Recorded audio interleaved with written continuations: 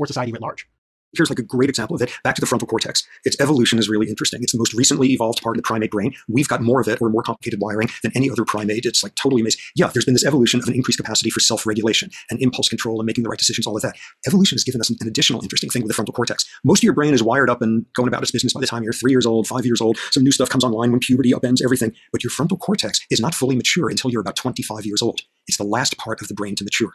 What have we just explained? We've explained why adolescents act in adolescent ways and why like 15-year-olds are not putting away their allowance for their retirement funds. But then you ask sort of a mechanistic question. Why does it take 25 years for this part of the cortex to get wired up, whereas say this part is in the first few years of life? Is it because it's a more complicated building project? Are there neurotransmitters that are only found in the frontal? Nah, it's the same exact constituent parts. It's not a more complicated building project. What it is we have evolved to have delayed maturation of the frontal cortex. Why is that? Because if the frontal cortex's job is going to be to make you to do the harder thing when it's the right thing to do, it's really challenging learning what counts as the right thing.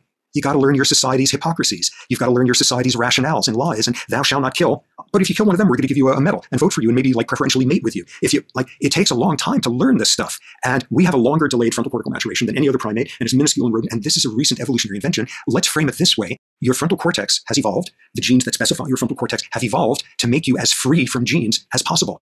Your frontal cortex is the part of your brain that is the freest from genetic influences because it's still being sculpted by environment and experience a quarter century after you plopped out there, whereas most of the rest of your brain is sculpted by 2 or 3 years worth of experience. Whoa, we evolved, our genes evolved to free our frontal cortex from strict genetic determinism and to make it much more sculpted by environmental determinism. Totally cool, because one culture has a completely different set of moral compass rules than another culture, and they're hard to learn, and they can't be coded for genetically. You got to spend a whole lot of time learning what counts as the right thing among the people with whom you're dwelling.